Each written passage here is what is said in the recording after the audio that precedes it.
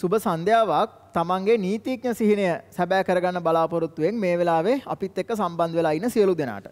අපි අද මේ වීඩියෝ එක කරන්න බලාපොරොත්තු වෙන්නේ ශ්‍රී ලංකා නීති විද්‍යාල ප්‍රවේශ විභාගය පිළිබඳව සහ ඒ law entrance exam paper එකේ structure එක ගැන පොඩි පැහැදිලි කිරීමක් කරන්න සහ ඒ වගේම එතකොට law college entrance exam එක අරමුණු කරගෙන අපේ පන්තියේ වැඩපිළිවෙල මොකක්ද කියලා ඔයාලට පැහැදිලි කරලා දෙන්න. හරිද? එතකොට මුලින්ම කියන්න ඕනේ මේ description එකේ යටින් අපි දාලා තියෙනවා 2021 law entrance exam එකේ paper discussion එක. එතකොට ඒක කොටස් කිහිපයක් වශයෙන් තියෙන්නේ. මේ description එකේ links click කරලා ගිහිල්ලා බලන්න. ඒවත් YouTube එකට තමයි ඒ links තියෙන්නේ YouTube එකේ. එතකොට ඒ ටික බලන්න එතන තියෙනවා 2021 law entrance paper එකේ paper discussion එක. හරිද? දැන් කොහොමද paper එක හොයාගන්නේ? කෙනෙක්ට පුළුවන් ශ්‍රී ලංකා නීති විද්‍යාලයේ website එකට ගිහිල්ලා past papers ටික හොයාගන්න පුළුවන්. නමුත් ඊට අමතරව අපි අපේ website එකේ ඒ කියන්නේ www.ifgedu.com හරිද? ඒ කියන්නේ මේ අපේ මේ තියෙනවනේ මේ IFG කියලා අකුරු තුනක්. හරි? ඒතර Institute for Genius කියන එක. ඒතර www.ifgedu.com කියන වෙබ්සයිට් එක තමයි මේ ලෝඩ් කරලා තියෙන්නේ. ඒතර මේ වෙබ්සයිට් එකෙත් මේ law entrance කියන ටැබ් එක යටතේ බලන්න එතන past papers කියලා එකක් තියෙනවා. එතකොට ඒ past papers කියන එකට ක්ලික් කරපු ගමන් මෙතන එනවා English 2015 to 2021 කියලා. එතකොට එතන තියෙන ඉංග්‍රීසි මාධ්‍යයෙන් තියෙන 2015 ඉඳන් 2021 දක්වා ප්‍රශ්න පත්‍ර. එතකොට ඊට යටින් තියෙනවා සිංහල මාධ්‍යයෙන් තියෙන 2015 ඉඳලා 2021 දක්වා ප්‍රශ්න පත්‍ර. එතකොට ඒ සියල්ලම නොමිලේ ඩවුන්ලෝඩ් කරගන්න පුළුවන්. එතකොට ඇත්තටම මෙතන ගිහිලා පොඩ්ඩක් ක්ලික් කරපු ගමන් මෙහෙම zip ෆයිල් එකක් විදියට ඒක මේ පැත්තෙන් ඩවුන්ලෝඩ් වෙනවා. එතකොට ඒකේ 2021 පේපර් එක print outs ගන්න අරගෙන චුට්ටක් එක තමුන් තනියම කරලා මේ අපේ link එකේ දාලා තියෙන paper discussion එක බලලා ඒක බලන්න. හරිද? එතකොට අපි ගත්තොත් මොකක්ද මේ law entrance exam එකේ paper එකේ structure එක. අපි පොඩ්ඩක් ඒක බලමු. law entrance exam එක ගත්තාම ඒකේ papers දෙකක් එනවා අපිට. හරිද? එතකොට පළවෙනි paper එක තමයි language paper එක. හරිද? එතකොට පළවෙනි paper එක language paper එක ඒකට ලකුණු 100ක් තමයි ලැබෙන්නේ. හරිද? language paper එකට ලකුණු 100ක් ලැබෙනවා. ඊට පස්සේ දෙවෙනි paper එකේ තියෙන්නේ ඇත්තටම IQ හරිද? සහ general knowledge. එතකොට ඒකටත් ලකුණු 100ක් ලැබෙනවා. හරිද? එතකොට මෙතන තියෙන්නේ language paper එක. හරිද? එතකොට දැන් මේ විභාගයේ ස්වභාවය තමයි language paper එක අපි හිතමු ළමයෙක් කරනවා කියලා සිංහල මාධ්‍යයෙන්. එතකොට ඒ ළමයා IQ සහ general knowledge paper එක කරන්න ඕනේ ඉංග්‍රීසි මාධ්‍යයෙන්. යම්කිසි ළමයෙක් තීරණය කරොත් language paper එක කරන්නේ ඉංග්‍රීසි මාධ්‍යයෙන් කියලා ඒ ළමයා IQ සහ general knowledge paper එක කරන්න ඕනේ සිංහල මාධ්‍යයෙන්. එතකොට සමස්තයේ එක ප්‍රශ්න පත්‍රයකට ලකුණු 100 බැගින් සමස්තයේ ලකුණු 200න් තමයි law entrance විභාගයට ලකුණු ලැබෙන්නේ. එතකොට දැන් අපි ගත්තොත් 2021 අවුරුද්දේ law entrance විභාගයේ cut off mark එක තියෙන්නේ ලකුණු 133ක්. හරිද?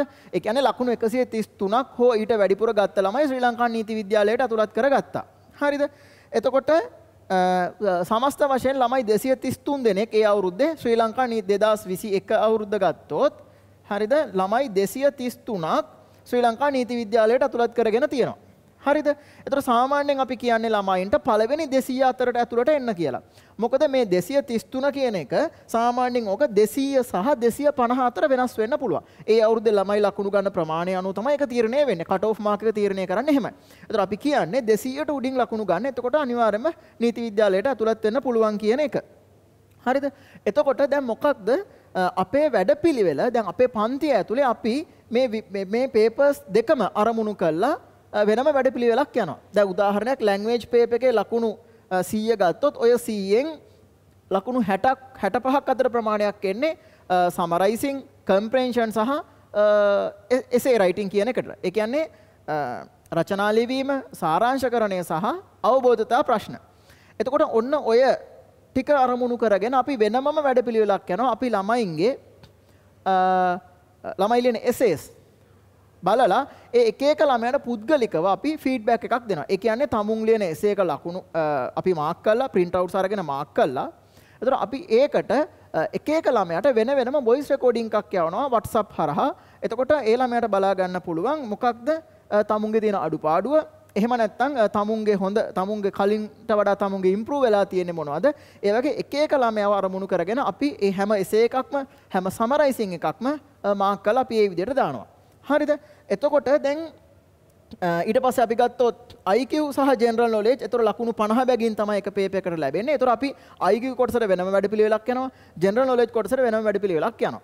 එතකොට අපි language paper එකේ විශේෂයෙන්ම දැන් language paper එක ඉංග්‍රීසි මාධ්‍යයෙන් කරන ළමයි සහ එතකොට ඇත්තටම language paper එක සිංහලෙන් කරන ළමයි වුණත් ඒගොල්ලෝ අනිත් paper එක කරන්න ඕනේ ඉංග්‍රීසි මාධ්‍යයෙන්නේ. ඒතර ඒක නිසා අපි වෙනමම අපේ law entrance class එක ඇතුලේ ඉංග්‍රීසි මාධ්‍යයට වෙනමම course එකක් යනවා. ඒ කියන්නේ මේ අපේ class එක ඇතුළෙම ඉංග්‍රීසි විෂය අරමුණු කරගෙන වෙනමම සම්පූර්ණ course එකක් යනවා. එතකොට ඒක අපේ ඔයාලට ඉංග්‍රීසි උගන්වන මිස් ඒ සම්බන්ධයෙන් පැහැදිලි කරයි. හරිද? එතකොට දැන් කොහොමද අපේ classes පැවැත්වෙන්නේ? අපි online සහ physical කියන ආකාර දෙකටම අපි පන්ති පවත්වනවා. ඒ කියන්නේ අපි physical classes පවත්වන්නේ හැම ඉරිදාවකම. ඒ කියන්නේ දෙසැම්බර් 4 වෙනිදාගෙන් පටන්ගෙන හැම ඉරිදාවකම උදේ 8 ඉඳලා හරිද? අපි ලිව්වොත් හරිද? හැම ඉරිදාවකම හරිද? උදේ 8 ඉඳලා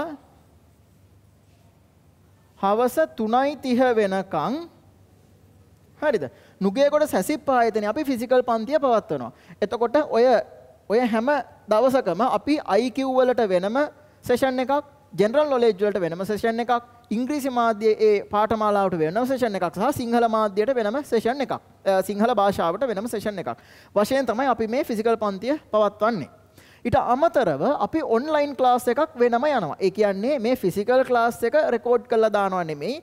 අපි ඔන්ලයින් ක්ලාස් එකක් වෙනමම යනවා. එතකොට ඇත්තටම අපි ඔන්ලයින් ක්ලාස් එක කරන්නේ මේ සෙටප් එකේ. ඒතර අපි මේ වගේ ස්මාර්ට් බෝඩ් එකක් පාවිච්චි කරලා එතකොට ඒක වෙනමම අපි රෙකෝඩ් කරලා සැසිප් ආයතනයේ ඒකත් sasippinstitute.com කියන්නේ අපි ගත්තොත් ඔයගොල්ලෝ දානවා www.sasippinstitute.com කියන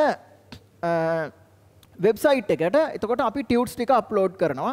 ඊට අමතරව මේ වගේ උගන්වන මේ වගේ ඔන්ලයින් කෝස් එකට අදාළව ලෙක්චර්ස් ටික අපි ඒ සසිප් ආයතනයේ වෙබ්සයිට් එකට අප්ලෝඩ් කරනවා. එතකොට ඔයාලට ඒ අදාළ මුදල් ගෙවලා ටියුට්ස් ටික ඩවුන්ලෝඩ් කරගන්න පුළුවන්. ඊට අමතරව ඒ වීඩියෝස් ටික සැසිප් වෙබ්සයිට් එක හරහා නරඹන්න පුළුවන්.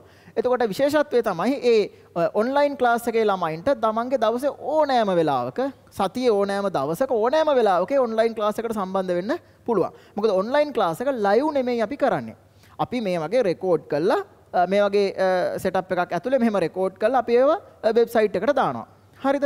එතකොට දැන් විශේෂයෙන්ම අපි මේ ඔන්ලයින් ක්ලාස් එක අලමුණු කරගන්නේ විශේෂයෙන්ම කොළඹින් පිට පළාත් වල ළමයි වෙනුවෙන් සහ විශේෂයෙන්ම රැකියා කරන ගමන් මේ law entrance exam එක කරන මොකද වයස් ભેදයක් නැහැ මේ law entrance exam එකට. ඕන වයස් සීමාවකින් තොරව ලියන්න පුළුවන්. එතකොට ඒ අය අරමුණු කරගෙන තමයි විශේෂයෙන්ම අපේ මේ ඔන්ලයින් පන්තිය පවත්වන්නේ. එතකොට දැන් අපි අර කිව්වනේ විශේෂයෙන්ම රචනා සහ සාරාංශකරණය. අපි එක එක ළමයාගේ දේවල් අපි පන්තිය මුල සිටම පළවෙනි මාසෙ ඉඳලම අපි මේ වැඩපිළිවෙල පටන් ගන්නවා. එතකොට පළවෙනි මාසෙ ඉඳලම සම්බන්ධ වෙන අයට පළවෙනි මාසෙම එසේ එකක් ලියන්න වෙනවා. සමරයිසින් කරන්න වෙනවා. එතකොට අපි ඒව එකින් එක චෙක් කර දෙනවා. එතකොට ඔයාලා ගාවත් ආරම්භයේ ඉඳලම අවසානයේ දක්වා තමන්ගේ ඉම්ප්‍රූව්මන්ට් එක කොහොමද කියලා බලා ගන්න එසේ තියෙනවා සමරයිසින් තියෙනවා. එතකොට අපි ළඟත් ඔයාලා ගැන ආරම්භයේ ඉඳලා කොහොමද තිබුණේ අවසානයේ වෙනකොට කොහොමද තියෙන්නේ කියන්නේ අපි ගාව ඒ විදිහට රෙකෝඩ් එකක් මේන්ටේන් වෙනවා. හරිද? එතකොට අපි බලන්නේ එක එක ළමයාගේ පරණ එසේ එකත් එක බලලා අපි කම්පෙයාර් කරලා බලනවා රයිට් මේ පාර මොනවද ඔයාලගේ තියෙන අඩුපාඩු මොනවද හදාගෙන තියෙන අඩුපාඩු ඒ වගේ ලොකු ඇනලිසිස් එකක් කරලා තමයි එක එක ළමයාට පුද්ගලිකව අපි අපේ ෆීඩ්බැක් එක දෙන්නේ. ඒ කියන්නේ හුදෙක්ම ලකුණු දාලා නැවත බාර දීමක් නෙමෙයි. අපි වොයිස් රෙකෝඩින් එකක් හැම ළමයෙක්ටම වෙන වෙනම එවනවා. ඇත්තටම දැන් මේ අපේ එසේස් බලලා දෙන වැඩපිළිවෙල සහ සමරයිසින් වැඩපිළිවෙල එතකොට අපිත් එක්ක ගිය අවුරුද්දේ ඒ ෆිසිකල් සහ ඔන්ලයින් වශයෙන් සම්බන්ධ වෙච්ච ළමයි කොහොමද ඒක කෙරුණේ කියලා දන්නවා. හරිද? එතකොට දැන් අපි බලමු චුට්ටක් කොහොමද අපේ ටියුට් සීරීස් එක යන්නේ කියලා. දැන් අපි ගත්තොත් අපේ මේ දැන් මේ තියෙන්නේ අපේ වෙබ්සයිට් එක. ඒතර මේකෙන් තමයි අර පාස් පේපර්ස් ටික ඩවුන්ලෝඩ් කරගන්න ඕන. හරිද? මේ ඩිස්ක්‍රිප්ෂන් එකේ අපි ඒක දානවා. හරිද? ඒ 2021 අවුරුද්දේ 2021 අවුරුද්දේ ලෝ එන්ට්‍රන්ස් පේපර් එකේ ඩිස්කෂන් එක. ඒතර ඒක බලන්න මම අපි නැවතත් මතක් කරනවා මේ වීඩියෝ එක ඉවර වෙලා ඒවට ගිහිල්ලා පොඩ්ඩක් බලලා අවබෝධයක් ගන්න මොකද්ද කියලා. හරිද?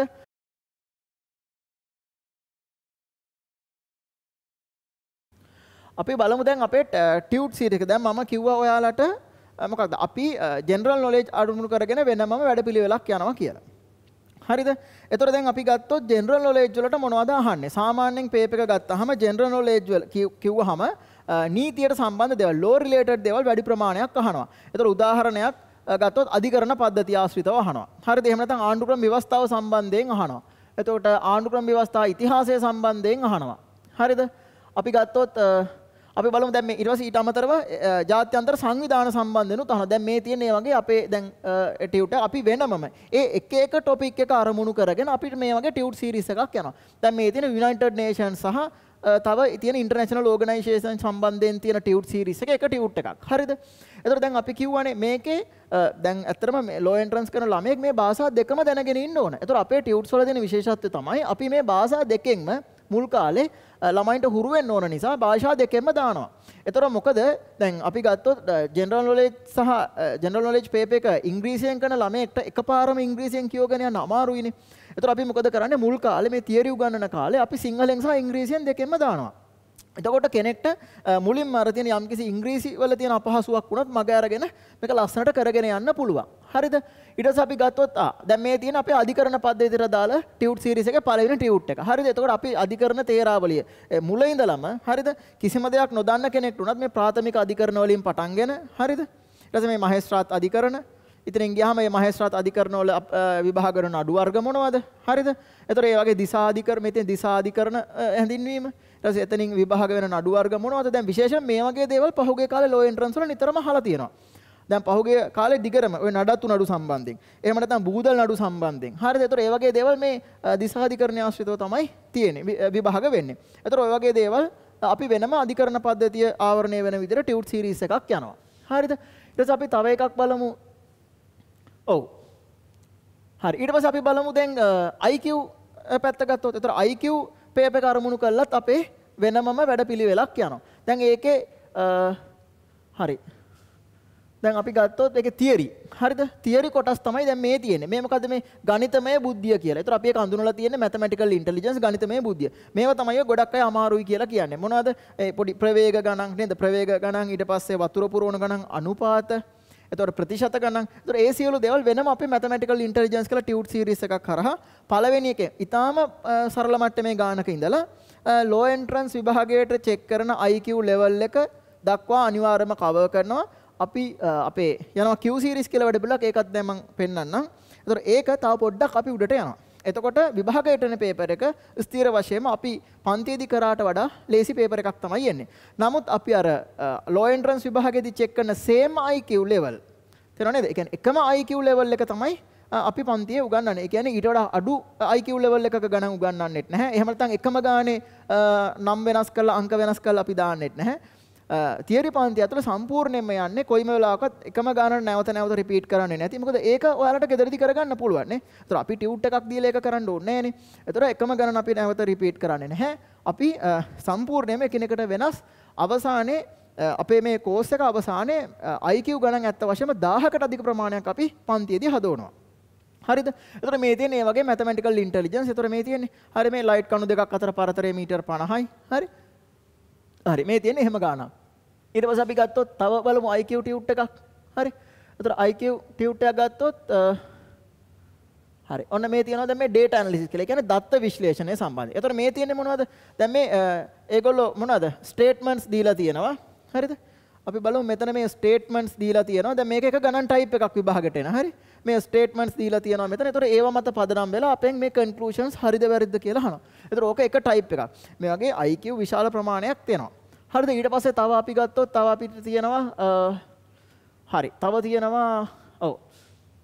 ඔන්න තව විශේෂ ගණන් જાතියක් තමයි මොකක්ද? මේ තියෙන වචන අතර සම්බන්ධය. හරිද? එතනදී මොකක්ද වෙන්නේ? වචන අතර සම්බන්ධය කියලා කියන්නේ විභාග පේපර් එකේ අනිවාර්යයෙන්ම දැන් මේ වෙනකන් හැම අවුරුද්දකම වගේ ලකුණු 5ක් එනවා. ඒ කියන්නේ මොනවද? ඒගොල්ලෝ වචන 2ක් හෝ 3ක් දීලා තියෙනවා. ඒතර ඒ අතර සම්බන්ධය තියෙන වචන හොයන්න. දැන් මේක බැලු බැලමටම ලේසි වගේ පෙනුනට මේක ඇත්ත වශයෙන්ම හිතන්න එපා අර මොන හරි A level වලට maths කරපු පමණින් හෝ අර එහෙම නැත්නම් O level maths වලට ඒකක් තිබුණු පමණින්ම මේක කරන්න පුළුවන් කියලා. එහෙම බෑ නෙමෙයි. ඒ අයටත් අනිවාර්යයෙන්ම පුළුවන්. නමුත් මේක වෙනමම රටාවක්. මේකේ එන ප්‍රශ්න රටාව වෙනස්. ලෝ එන්ට්‍රන්ස් පේපර් එක ගත්තාම ගොඩක් කියවන්න දේවල් තියෙනවා. ඒ කියන්නේ ගොඩක් කියවලා හදන්න යම් ප්‍රමාණයක් තියෙනවා. හරිද? එතකොට අර දැන් අපි ගත්තොත් දැන් ජෙනරල් නොලෙජ් කොහොම ලොකු ඒරියා එකක්. හරිද? එතකොට ඒකේ ලෝක ඉතිහාසය, හරිද? ඊට පස්සේ ලංකාවේ ඉතිහාසය, එතකොට ආණ්ඩුක්‍රම ව්‍යවස්ථා ඉතිහාසය, ඊට පස්සේ ආණ්ඩුක්‍රම ව්‍යවස්ථාව පිළිබඳව, ඊට පස්සේ එතනින් ගියාම අධිකරණ පද්ධතිය. එතකොට ඒ වගේ ලොකු ඒරියා එකක්. එතකොට ඇත්තටම මේ ප්‍රශ්න 50 ගත්තොත් ලේසි නෑ ළමයෙක්ට කවදාවත් ලකුණු 50න් 50 ගන්න. ඇත්තද ඒකයි. සාමාන්‍යයෙන් ඕකේ ලකුණු 40කට උඩින් යන්නේ ඊටාම අඩු සම්භාවිතාවක් තියෙනවා. එතකොට අපි පුළුවන් තරම් මේ IQ පේපර් එකෙන් ස්කෝර් කරන්න try කරන්න ඕන. ජෙනරල් නොලෙජ් එකෙනුත් ස්කෝර් කරන්න ඕනේ. අපි IQ පේපර් එකෙනුත් පුළුවන් තරම් ඇත්තටම IQ පේපර් එකෙන් තමයි අපි වැඩි ප්‍රමාණයක් ස්කෝර් කරන්න බලන්න ඕන. එතකොට ඒකට ලොකු ගණන් ප්‍රමාණයක් අපි හදන්න ඕන. හරිද? හදලා විශේෂයෙන්ම ප්‍රැක්ටිස් කරන්න. මොකද ඒ අඩු වෙලාවකදී මේක අපිට කරන්න තියෙන්නේ. හරිද? එතකොට අපි ওই විදිහට තියරි සීරීස් එකක් ගිහිල්ලා ඒ තියරි සීරීස් එක අවසානයේ අපි යනවා මෙන්න මෙහෙම Q සීරීස් එකක් කියලා එකක්. දැන් මේ තියෙන්නේ Q සීරීස් එකේ තුන්වෙනි ටියුට් එක. දැන් මේක අහම්බෙන් තෝරගත්ත ටියුට්ස් මේවා. හරිද? එතකොට දැන් මේ තියෙන්නේ. හරි. දැන් මේ තියෙන්නේ මම අර කිව්වා වගේ මේ කියවන්න තියෙන ගණන් මේද? මේ තියෙන GCDH දක්වා මෙහෙම තියෙනවා. ඒතර මේ ඔක්කොම කියෝ තමයි හදන්න ඕනේ. මේක නිකන් තනි වාක්‍යයක් තියෙනවා ප්‍රවේග කාල ප්‍රස්ථාර ගණනක් වගේ. එහෙම නෙමෙයි. මේ ඔක්කොම කියව තමයි ගණන් හදන්න ඕනේ. තේරුණා නේද? හරි. හරි. ඔය තියෙන්නේ. හරි. ඊට පස්සේ ඔන්න බලන්න මේ තව ඒ වගේ ගණනක් මේ. දැන් මේ ලොකු ඡේදනේ. මේව කියවනවා මේ M ඇතුළත් කළොත් Q සහ R යන ස්ථාන දෙකද ඇතුළත් විය යුතුය. P ඇතුළත් කළ හැකේ O ඇතුළත් කළොත් මොන ඒ වගේ විවිධ කොන්දේසි කන්ඩිෂන්ස් දීලා තියෙනවා. හරිද? එතකොට දැන් මට මේ ටියුට් එක පෙන්වන්න ඕනුනේ මෙන්න මේ වගේ Q series අපි ඔක්කොම ප්‍රශ්න 500කට ආසන්න ප්‍රමාණයක් හදනවා Q series එකට. එතකොට ඒ කියන්නේ මොකක්ද? තියරි ඉවර වෙලා අපි තායික්මනින් මුල් මාස කීපය ඇතුළත අපි තියරි ඉවර කරනවා. ඒකල අපි මේ වගේ ප්‍රැක්ටිස් එක ස්පීඩ් එක හදන්න. හරිද? දැන් පළවෙනි එක තමයි ගානක් අපි හරියට හදන්න ඉගෙන ගන්න ඕනේ. දෙවෙනි එක තමයි හරියට හදලා විතරක් මදි අපි මේ විභාග පේපර් එකට දීලා දෙන ටයිම් එක ඇතුලේ ඉක්මනට හදන්නත් ඕනේ. එතකොට මේ ස්පීඩ් එක හැදීම අරමුණු කරගෙන තමයි අපි මේ Q series එකක් පන්ති අයට දෙන්නේ. එතකොට මේක ඔන්ලයින් වුණත් ෆිසිකල් වුණත් හැමෝටම මේ වැඩපිළිවෙල පොදුයි. හරි. හරි. හරි. ඊට පස්සේ ගත්තොත් අවසානයේ දැන් හරි. දැන් මම කිව්වා මොනවද? දැන් ඔය කියන විදිහට සියලු දේවල්. මොකද්ද? අපි තියරි ඉවර කරනවා. ඊට පස්සේ Q series එකක් ඉවර කරනවා. ඒ සියල්ල අවසානයේ මේ තියෙන්නේ අපි දැන් මේ ගිය අවුරුද්දේ ළමයින්ට ඒ කියන්නේ 2022 නොවැම්බර් 20 ගිය අවුරුද්දේ කියන්නේ ඇත්තටම අන්තිමට තිබුණු ලෝ එන්ට්‍රන්ස් එක්සෑම් එක. හරිද? එතකොට 2022 නොවැම්බර් 20 වෙනිදා විභාගයට වාඩි වුණු ළමයින්ට දීපු අපේ ආදර්ශ ප්‍රශ්න පත්‍ර. හරිද? අපි ඒවා මේ වගේ අර විභාග පේපර් එක වගේම ඒ ආසනයටම යන විදිහට print කරලා පළවෙනි page එකේ ඉඳලා හරිද? ඔය විදිහට අපි දෙනවා මොනවද මොඩල් පේපර් සෙට් එකක් දෙනවා. දැන් ඒක ගත්තොත් මේ තනිකරම විභාග පේපර් එක වගේම තමයි. හරිද? ඒ ෆොන්ට් සයිස් එකත් බොහෝ දුරට ඒ සයිස් එකටම තමයි. අපි ඒ විදිහටමයි දෙන්නේ. ඊට පස්සේ අපි ගත්තොත් මේ තියෙන ඒ වගේ එකේ ඉඳන් ප්‍රශ්න පහට. මම අර කියපු වචන අතර සම්බන්ධතා. ඊට පස්සේ මේ තියෙන්නේ අරනියා සුදෝකු පසල් එකක් වගේ නේද? ඒතර ඕක නිතරම ගිය අවුරුදු වල පහුගිය අවුරුදු වල චෙක් වුණා. හරිද? ඊට පස්සේ දැන් මේ බලන්නකෝ ඒ විභාග පේපර් එකත් අපිට මේ කටු වැඩ කරන්න මේ වගේ පොඩි ඉඩ ප්‍රමාණ තමයි දෙන්නේ. හැම පිටුවකම යටින් භාගයක් විතර දෙනවා. භාගයක් හෝ තුනෙන් එකක් හතරෙන් එකක් තමයි දෙන්නේ. වෙනම කටු වැඩ කොළ IQ පේපර් එකට දෙන්නේ නැහැ වෙන එක්සෑම් වල වගේ. ඒතර ඇත්තටම දැන් මේ වගේම පේපර්ස් හදලා යන එකේ වාසිය තමයි අපි විභාග වෙලාවේදී එතකොට ආයෙ ගිහිල්ලා අමතරව කටුකොල්ල ඉල්ලන්න හෝ කටුකොල්ල නැති වුණා කියලා අපි අපහසුතාවයටපත් වෙන්නේ නැහැ. තේරෙනවද? කොච්චර තියරි ඉගෙන ගත්තත් මේ වගේ පේපර්ස් ලියලම තමයි ටයිම් මැනේජ්මන්ට් සහ ඒ විභාග වෙලාවේ මම හදන්නේ මොන ප්‍රශ්නද මම අතාරින්නේ මොනවද කියන ඩිසිෂන් එක ගන්න නම් අනිවාර්යයෙන්ම මේ වගේ Q series එකක් මේ මොඩල් පේපර් series එකක් ලියලා තියෙන්න ඕන කියන එක තමයි අපේ ස්ථාවරය. හරිද? ඒතකොට ගිය අවුරුද්දේ අපේ කරපු ළමයි එක දන්නවා ඒගොල්ලන්ට එක කොච්චර පහසුවක් වුණාද කියලා. හරිද? දැන් මේ බලන්න ඊට පස්සේ මේ තියෙන අර ඔයාලා ඔය කියන මොනවද ටිකක් ගණන් හදන්න තියෙන ගණන්. හරිද? අමාරුයි කියලා කට්ටිය කියනවා. හරිද? අපි ඒ ටික පොඩ්ඩක් බලලා යමු. හරි? හරි මේ තියෙන්නේ මේ ගොඩක් කියවලා තමයි මේව ගන්න ඕන උත්තර. හරිද? මේ කන්ඩිෂන්ස් දාලා තියෙන්නේ. හරි. හරි මේ තියෙන්නේ මේ. හරි. ඔය වගේ. එතකොට දැන් මේක ඊට පස්සේ හරි අපි අවසාන හරියට යමු. දැන් ඔව් මේ මොඩල් පේපර් එකේ අපි අවසානයට ගියාම තියෙනවා නේද? ඔය තියෙන්නේ මේ මොනවද? මේ තියෙන්නේ කියුබ්ස් ගණන්. හරි. එතන මෙහෙම ගණනොත් විභාගයට එනවා. හරි නේද? කියුබ්ස් ගණන්. ඒතර ඕකටත් අපි වෙනම කියුබ්ස් වලට තියරි ටියුට් සෙට් එකක් යනවා. හරිද? ඊට පස්සේ මේ තියෙන සංඛ්‍යා රටා. හරිද? එතකොට මේක සංඛ්‍යා රටා හොයාගන්න ඕන. හරිද? එතකොට ඔය වගේ ප්‍රශ්න. ඊට පස්සේ අපි ගත්තොත් මේ තියෙන රූප රටා ගණන්. හරිද? ඒ කියන්නේ රූප රටා. හරි? එතකොට මේවා හදන්න විවිධ ක්‍රම තියෙනවා. කෙටි ක්‍රම තියෙනවා. හිතන්න පුරුදු කරන කෙටි ක්‍රම වලට. හරිද? අපි ඒවා කියලා දෙනවා ඔයාලට පන්තියේදී. හරිද? විශේෂයෙන්ම. මොකද වෙලාව විතර කරගන්න ඕනේ මේ IQ පේපර් එකේ. හරිද? එතකොට ඔය වගේ තමයි. ඊට පස්සේ ඊට අමතරව දැන් අපි ගත්තොත් මේ තියෙන්නේ හරි. ඔය වගේම අපි මොඩල් පේපර් සෙට් එකක් යනවා ජෙනරල්. ඇත්තටම කිව්වොත් දැන් IQ පේපර් එක විතරක් නෙමෙයිනේ. එතකොට ජෙනරල් නොලෙජ් ගත්තොත් හරිද? ඔව් මේ තියෙන්නේ ජෙනරල් නොලෙජ් and intelligence කියලා. හරි. එතකොට ඒකේ ඉංග්‍රීසි මීඩියම් පේපර් එකක් මේ තියෙන්නේ. ඒ කියන්නේ මොකද්ද? දැන් මේක ඉංග්‍රීසි මාධ්‍යයෙන් කරන ළමයින්ට ඉංග්‍රීසි මාධ්‍ය පේපර් එකක්. සිංහල මාධ්‍ය ළමයින්ට සිංහල මාධ්‍යයෙන් පේපර් එකක්. නේද? එහෙම તો කෙලිම එකපාර එක්සෑම් එකට ගිහිල්ලා තමන්ගේ මාධ්‍ය වෙනස් කරලා උත්තර ලියන්න බැහැනේ ළමයින්ට. හරි. එතකොට ඒ විදිහට තමයි තියෙන්නේ. හරිද? හරි. ඊට පස්සේ අපි ගත්තොත් තව විශේෂම ජෙනරල් නොලෙජ් ගැන කියනකොට මේ තියෙන කරන්ට් ඉෂුස් කියලා. ඒ කියන්නේ මේ ලෝ එන්ට්‍රන්ස් විභාගයේ ස්වභාවය තමයි මේ වගේ කාලීන දේවල් අහනවා. හරිද? කාලීන දේවල් නිතරම අහනවා. හැම වෙලේම අපි අප්ඩේට් වෙන්න ඕන. ඒතකොට ප්‍රායෝගිකව අපි දන්නවනේ ඔයාලා සමහර ලාවට හැමෝම නිවුස් බලන්නේ අර එහෙම කරෙන්නේ නැහැ. හරිද? ඉතින් ඒතකොට මොකද කරන්නේ? අපි ඒවා බලලා අපි මේ ටියුට් සීරීස් එකක් විදිහට ඔයාලට දෙනවා. දැන් මේ ටියුට් සීරීස් එකේ පළවෙනි ටියුට් එක තමයි. ඒතකොට මේකේ දැන් මේ තියෙන මේ ගිය අවුරුද්දේ ටියුට්ස්. හරිද? ඒතකොට මේ තියෙන කොළඹ වලායනගලේ සම්බන්ධයෙන් අහලා තියෙන ප්‍රශ්න ඒ වගේ මේ කාලීන දේවල් සම්බන්ධව අපි වෙනමම ටියුට් සීරීස් එකක් ගිහිල්ලා තමයි ඔයාලට ඒවා කියලා දෙන්නේ. හරිද? හරි. හරි. එහෙමනම් අපි පොඩ්ඩක් බලමු දැන් ඔයාලට ඉංග්‍රීසි සෙෂන් එක ඇතුලේ මොකක්ද ඔයාලගේ වැඩපිළිවෙල කියලා. හරි. So when it comes to the English paper in low entrance exam, it is not that hard, but the thing is you have to have the proper preparations before the exam, right? So the best evidence is like the last batch, right? So what they gave earlier, right, was horrible, right? So the essays were not up to standard, and then the summarizing, they didn't know how to get the count and then how to finalize the important point, right? But with time, with practice, they made it better, and finally few weeks before the exam they made it and finally the outcome was superb, right? So sample is, this is about summarizing, right? So we have properties and all those things, and this is about summarizing. Normally we explain and then we have homework, right? And then sample exercises, additional exercises, like that. We always make sure to keep you updated, right? And what you have to do is you have to go home and you have to do the proper homework process, and then only you have to give us the papers, right? So we also have a system to evaluate your marks, right? And we mark them personally, we get printouts, right? So for the online students, we have another system to send your essays and summarizing online, like you can WhatsApp or maybe you can email. So we get printouts and then we mark them, and then after marking we give you a phone recording, right? Or we update you by saying what are the areas that you have to like improve, and what are the already good areas, right? And then like that, then you can make it better, right? So the thing is, we don't wait until the last moment, right? So for the essay, summarizing and comprehension, if you wait until the last moment, then what will happen? Then your mind will tell you to study GK and get ready for that area, because the moment that you read a GK paper or a GK past paper, what will happen? You will see that so many different questions are there, right?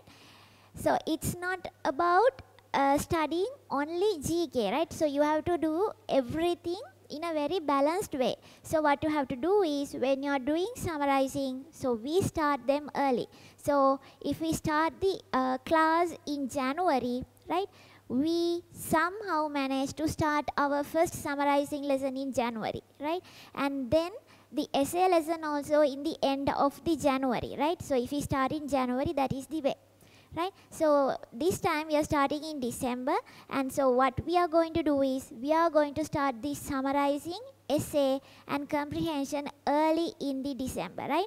So we will start it from alphabetization kind of lesson, right? And then I will slowly take you through grammar, and then these kind of praises and comprehension and essay. Mostly it will be praise and essay in January, and in February I'll slowly take you through comprehension, right? So what will happen if they call applications in June? What will happen? You have already taken 6 months to practice your summarizing and essay. Then what will happen, right? So if you do it properly, then by the end of June, that means you are perfectly fit to face the exam, right? But otherwise, what will happen, right? Otherwise, if you wait until the last moment, it's never going to happen, right? So we have so many experience, right? Sometimes students that, right, they thank us saying that thank you so much for improving our writing abilities, right? Sometimes they haven't written kind of an essay after their school age, right? So after their school days, they only start writing essays again in this low entrance class, right? So first few days are not going to be easy, right? So I also have to send you so many long video voice recordings because you have so many mistakes. But with time, you will realize that you have many plus points rather than listen to bad points, right? So that is how it goes, right? So let's take, right, after these lessons, right, we normally have grammar lessons, right? So we take grammar from the basic grammar principles to very hard ones, right?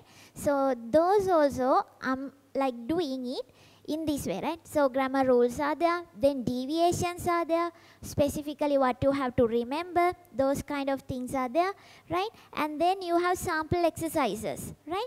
You have sample exercises where you have to do them. Now can you see, it's like Q45, right? Q45 means we are going to do it around like Q100, right? More than that, definitely, right? So it's like Q, that means question 45. It's like a lot. See, question 45, and it has sub questions also. So if you take like that, you have a lot to do, right? Right. So grammar lessons are like these, right? And after that, you have these model questions, right?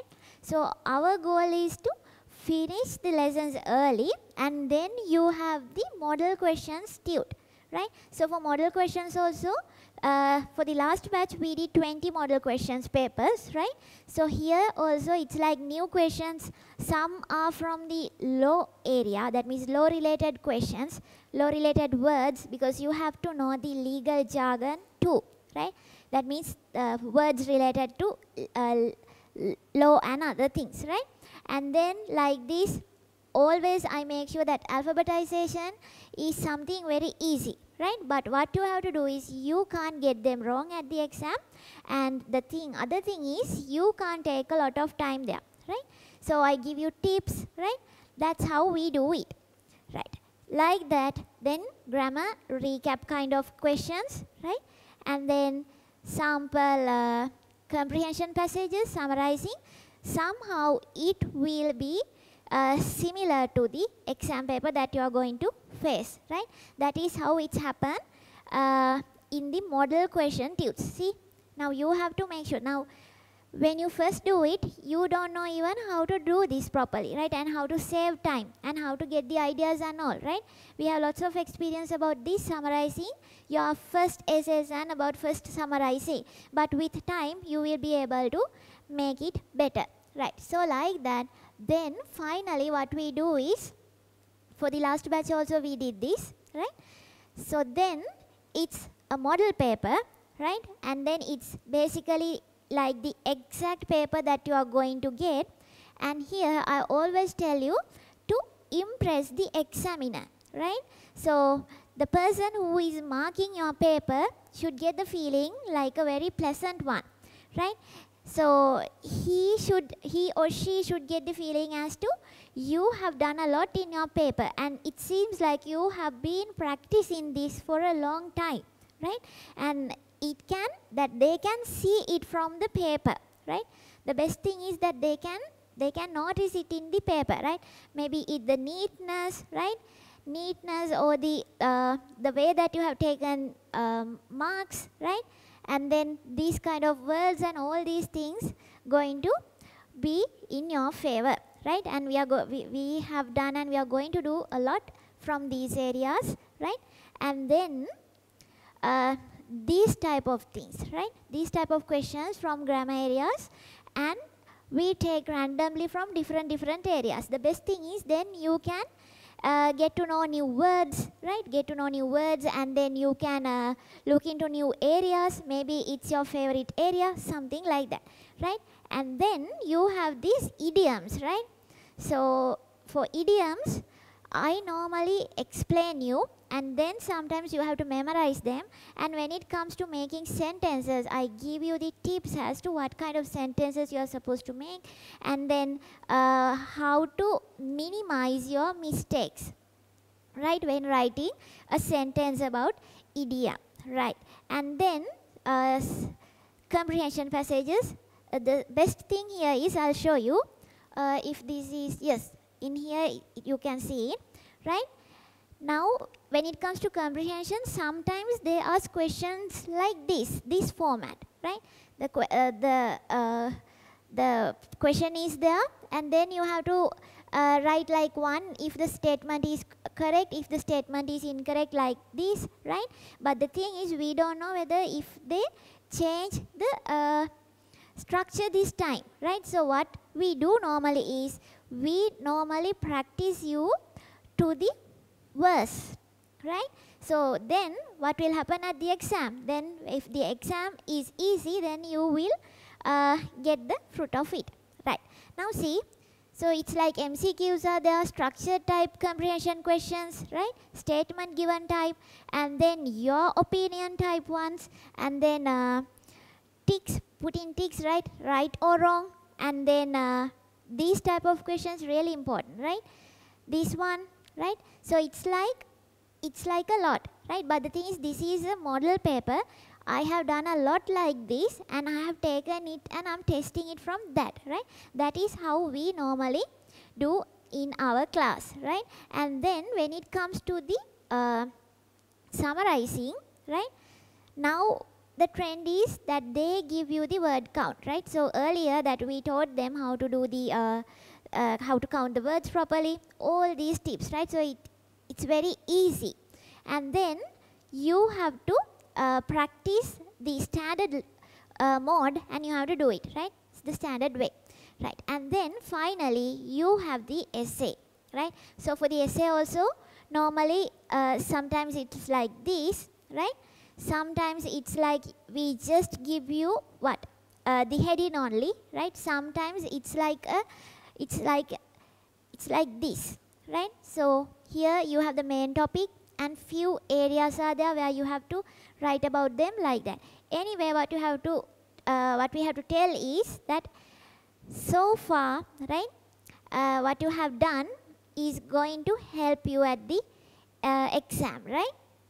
So have faith, and you have to do is, all you have to do is practice and make it perfect, right? So we will provide you our knowledge, right? And all the tunes, and then guidance and tricks and tips, study tips, and then materials, extra materials that you want to know, right? And everything is here, and it's a perfect course where you can peacefully go and write the exam at the end. හරි. දැන් එතකොට ඔය ටික තමයි සාරාංශයක් වශයෙන් අපේ පන්තියේ වැඩපිළිවෙල. එතකොට දැන් තව කාරණයක් මතක් කරන්න ඕනේ. අතරම නැවත මතක් කරනවා. දැන් මේ වීඩියෝ එකේ ඩිස්ක්‍රිප්ෂන් එකේ අපි දානවා මේ අපේ වෙබ්සයිට් එකේ ලින්ක් එක. හරිද? එතකොට ඒකට ගිහිල්ලා අර කිව්වා වගේ පාස් පේපර්ස් ටික ඩවුන්ලෝඩ් කරගන්න. එතකොට මේකේ ඩිස්ක්‍රිප්ෂන් එකේම දාලා තියෙනවා අපේ පාස් පේපර් ඩිස්කෂන් එක. ඒතර 2021 අවුරුද්දට දාලා. ඒතර ඒකත් බලන්න. සහ ඊට අමතරව මේ වෙබ්සයිට් එකේ තව ඉතින් ගිහිල්ලා බලන්න. තමුන් දැන් ලෝ කොලෙජ් එකට යන්න නම් ඉන්නේ. මෙතන විශේෂයෙන්ම ඇඩ්මිෂන් රික්වයර්මන්ට්ස්. ඒතර මූලිකවම C2S1 සහ ඒ කියන්නේ A level වලට C2 ඕනෑම මේ ඕනෑම ස්ට්‍රීම් එකකින් C2S1 සහ මේ ඒතර O level ඉංග්‍රීසි මාධ්‍යයට සහ සිංහල මාධ්‍යයට අතරම ඉංග්‍රීසි මාධ්‍යයට C1ක් තියෙන්න ඕනේ. ඒතර ඕක තමයි මූලික සුදුසුකම්. ඊට අමතරව නිකමට මේ වෙබ්සයිට් එකේ ගිහිල්ලා බලන්න ඉතින් තව කියවන්න විවිධ දේවල් තියෙනවා. හරි. ඊට පස්සේ දැන් මේ ඔන්ලයින් এডুকেෂන් කියන එකට ගියාම අතර මෙතනදී අපි නුගේගොඩ සැසිප් ආයතනයත් එක්ක තමයි මේක කරන්නේ. ඒතර අතර මේක නුගේගොඩ සැසිප් ආයතනයේ ලෝ එන්ට්‍රන්ස් පන්තිය. එතකොට එතන සැසිප් ආයතනයේ වෙබ්සයිට් එකට ලින්ක් එක දාලා තියෙනවා. එතකොට මෙතනින් ක්ලික් කළා ගියාම කෙලින්ම ඔන්ලයින් පන්ති වලට සැසිප් වෙබ්සයිට් එකට තමයි යන්නේ. සම්බන්ධ වෙන්න පුළුවන්. හරි නේද? හරි. එතකොට ඊට අමතරව දැන් මේ law entrance exam එක සම්බන්ධිත history of legal education. එතකොට syllabus එක තියෙනවා. syllabus එක මොකක්ද කියලා ඒවත් නිකමට ගිහිල්ලා බලන්න. එතකොට මේවා කියවලා බලන්න මේ ලොකු ඉංග්‍රීසි අමාරු දේවල් නෙමෙයි. හරි. ඊට පස්සේ අපි මෙතන ගත්තොත් මෙතන ඊට පස්සේ history of legal education කියන ටැබ් එකකට අපි යම් ප්‍රමාණයක් දාලා තියෙනවා. මේ අත්‍තරම නීති විද්‍යාලයේ වෙබ්සයිට් එකෙත් මේ දේවල් තියෙනවා. හරිද? එතකොට තව දෙයක් තමයි දැන් මේ පාස් පේපර් එක බලන්න කියලා කියන්නේ මේක වරදවා තේරුම් ගන්න එපා. සමහරු අහනවා ළමයි මේ පාස් පේපර්ස් වල උත්තර ටික අරගෙන ඒක කටපාඩම් කරලා මේක කරන්න පුළුවන්ද කියලා. ඇත්තම දේ ගත්තොත් ජෙනරල් නොලෙජ් පේපර් එකේ එහෙම නැවත නැවත ප්‍රශ්න රිපීට් වෙන ගතිය ඊටාම අඩුයි. හරිද? එහෙම ප්‍රශ්න එකක් දෙකක් තියෙන්න පුළුවන්. මුළු ප්‍රශ්න 50ම ගත්තොත්. නමුත් අපිට කියන්න බෑ මේක පාස් පේපර්ස් වල තියෙන ප්‍රශ්න උත්තර ටික කටපාඩම් කරගත්තා කියලා ඇත්තම දේ කෙනෙක්ට මේ ජෙනරල් නොලෙජ් පේපර් එක ගොඩ දාගන්න බෑ. ඒතකොට ඒක නිසා පොදුවේ අපි දෙන ඇඩ්වයිස් එක තමයි විශේෂයෙන්ම ජෙනරල් නොලෙජ් දේවල් මේ ලෝ රිලේටඩ් දේවල් එහෙම විශේෂ නීතිය සම්බන්ධයෙන් බෑග්ග්‍රවුන්ඩ් එකක් නැත්තම් අනිවාර්යයෙන්ම පන්තියකට සහභාගී වෙන්න කියන එක තමයි අපේ එක මූලික උපදේශක්. අනිත් එක තමයි අඛණ්ඩව පන්ති වලට සම්බන්ධ වෙන්න. දැන් අපි ෆිසිකල් ක්ලාස් එක පටන් ගන්නවා දෙසැම්බර් 4 වෙනිදා නුගේගොඩ සසිප් ආයතනයේ ඉරිදා උදේ 8ට.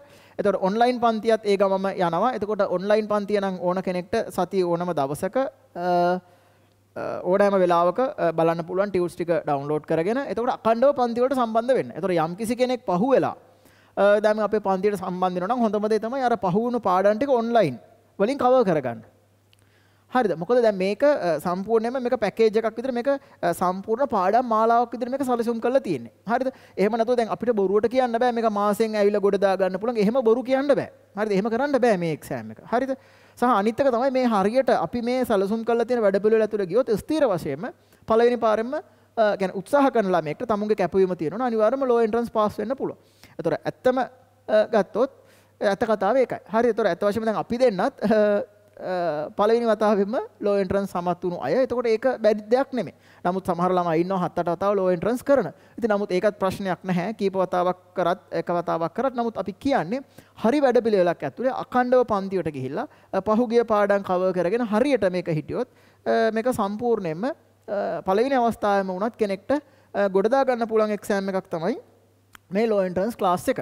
ඒතර අනිත් කාරණේ තමයි අපි දෙන්න තමයි දැන් මේ වීඩියෝ එකේ ඉන්න අපි දෙන්න තමයි මේ පන්තිය සම්පූර්ණයෙන්ම පවත්වාගෙන යන්නේ. ඒ කියන්නේ අපි දෙන්නම තමයි සම්පූර්ණයෙන්ම මේ IQ, general knowledge, English සහ ඒ සියලු දේවල් භාෂාව සිංහල ඒ සියලු දේවල් සම්පූර්ණයෙන්ම උගන්වන්නේ අපි දෙන්න තමයි. හරි. ඒතර ওই ටික තමයි මූලිකවම ඔයාලට මතක් කරන්න ඕනේ ලෝ එන්ට්‍රන්ස් එක්සෑම් එකේ ස්වභාවය සහ ඒ ලෝ එන්ට්‍රන්ස් විභාගය අරමුණු කරගෙන අපේ පන්තියේ වැඩපිළිවෙල මොකක්ද කියන එක. ඊට පස්සේ අපි මේ ඩිස්ක්‍රිප්ෂන් එක යටින් තව අපේ ලින්ක්ස් කීප. ඒතර තව ලින්ක් එකක් දාන්නම්. එතකොට ඒකෙන් කෙලින්ම අපේ මේ සැසිප් වෙබ්සයිට් එකට ගිහිල්ලා ඒ ඔන්ලයින් පන්ති වලට සම්බන්ධ වෙන්න පුළුවන්. හරි. එතකොට එහෙම නැති අය දෙසැම්බර් 4 වෙනිදා ෆිසිකලි එදාට උදේට නුගේගොඩ සැසිප් ආයතනයට එන්න 8 වෙද්දි පන්තිය පටන් ගන්නවා. සාමාන්‍යයෙන් පන්තිය 3:00 වගේ වෙනකන් තමයි පන්තිය තියෙන්නේ. එතකොට ඒ විදිහට ෆිසිකල් ක්ලාසස් වලට සම්බන්ධ වෙන්න පුළුවන්. එතකොට අනිත් කාරණේ තමයි දැන් මේ ඔන්ලයින් ක්ලාස් එකට දැන් මේ වෙබ්සයිට් එකේ හෝම් පේජ් එකේම තියෙනවා මෙතන මේ තියෙන මේ click here to register for law entrance නීති ප්‍රවේශ පන්තිය සඳහා ලියාපදිංචි වෙන්න මෙතනින් කියලා මේ සැසිප් ආයතනයේ වෙබ්සයිට් එකට තමයි link එක එතනින් තියෙන්නේ. ඊට අමතරව බලන්න මෙතන දාලා තියෙනවා මේ මූලික සුදුසුකම් මේ විස්තර ටික. හරිද? ඒතර අනිත් එක තමයි මේ උසස් පෙළ ප්‍රතිඵල නිකුත් වෙලා තියෙන අවශ්‍ය නැහැ ලෝ එන්ට්‍රන්ස් විභාගයට ඇප්ලිකේෂන් දාන්න. හැබැයි දැන් ලෝ එන්ට්‍රන්ස් පාස් වෙලා ලෝ කොලෙජ් එකේ රෙජිස්ටර් වෙන වෙලාව වෙනකොට අනිවාර්යයෙන්ම C2S එකක් පෙන්වන්න ඕන. ඒ කියන්නේ ලෝ එන්ට්‍රන්ස් එක්සෑම් එකට ඇප්ලිකේෂන් දාන්න C2S එකක් ඕනේ නැහැ.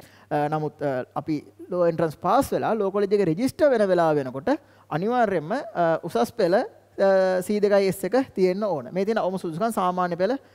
එතකොට ওই ටික තමයි අනිත් කාර්යය තව වැඩිදුර විස්තර අවශ්‍ය නම් දැන් මේ වෙබ්සයිට් එකේ තියෙනවා මේ නම්බර් එක ඩිස්ක්‍රිප්ෂන් එකේ දාන්න මේ වෙබ්සයිට් එකේ බලන්න මෙතන මේ contact us කියන එකේ හරිද? එතකොට එතන දාලා තියෙනවා අපේ මේ හරි මෙතන මේ ටෙලිෆෝන් නම්බර් එක දාලා තියෙනවා. එතකොට ඒකට කතා කරන්න එක WhatsApp මැසේජ් එකක් දාලා තියන්න. හරි එතකොට අපි ඒවා බලලා ඒවට රිප්ලයි කරන්නම්. එහෙම නැත්නම් ඒ නම්බර් එකට කතා කරලා තව වැඩිදුර විස්තර අවශ්‍ය නම් කතා කරන්න. හරිද? එහෙමනම් තමන්ගේ නීතිඥ සිහිනය සැබෑ කරගන්න බලාපොරොත්තුවෙන් ඉන්න සියලු දෙනාටම තමන්ගේ සිහිනය සැබෑ කරගන්න අවස්ථාව ලැබේවා කියලා ප්‍රාර්ථනා කරනවා.